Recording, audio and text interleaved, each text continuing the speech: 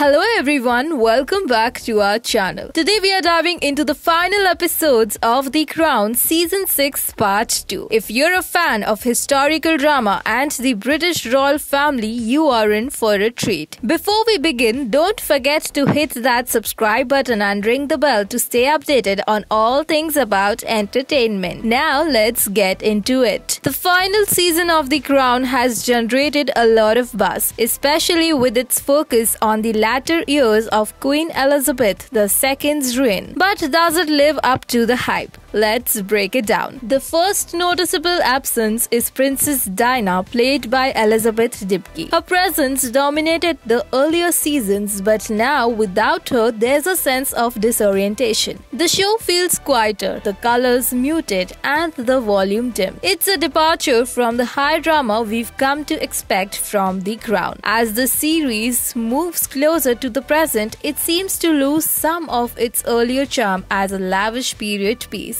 The focus shifts to Prince William, the future British monarch, and his university love story with Kate Middleton. The events portrayed lack the tabloid scandal or sorrow we've seen in earlier seasons, making it feel less compelling for some viewers. Despite the slower pace, there are standout performances from Imelda Staunton as Queen Elizabeth and Leslie Manuel as Princess Margaret. Episode 8, titled Ritz, is a particular highlight exploring the relationship between the Queen and Margaret during the latter's declining health. The performances by Staunton and Manuel are deeply compelling and moving. The series finale brings a few surprises, making it worth your time. However, some viewers might find that watching the standout episode Ritz and the finale is sufficient to get the full experience. One of the challenges faced by The Crown in its final season is the transition from the older generation of royals like Charles and Diana to the younger generation, particularly Prince William and Prince Harry. The limited time makes it difficult to fully develop these characters, leaving some viewers wanting more. In the end, The Crown concludes its epic journey with a focus on mortality, legacy, and the enduring significance of tradition. While it may not be as sensational as earlier seasons, the series stays true to its core themes of consistency, obligation, and stoicism. And that wraps up our review of The Crown Season 6 Part 2. Have you watched it or not? What are your thoughts on the final episodes? Let us know in the comments below. If you enjoyed this video, then don't forget to give it a thumbs up, and as always, subscribe for more content like this.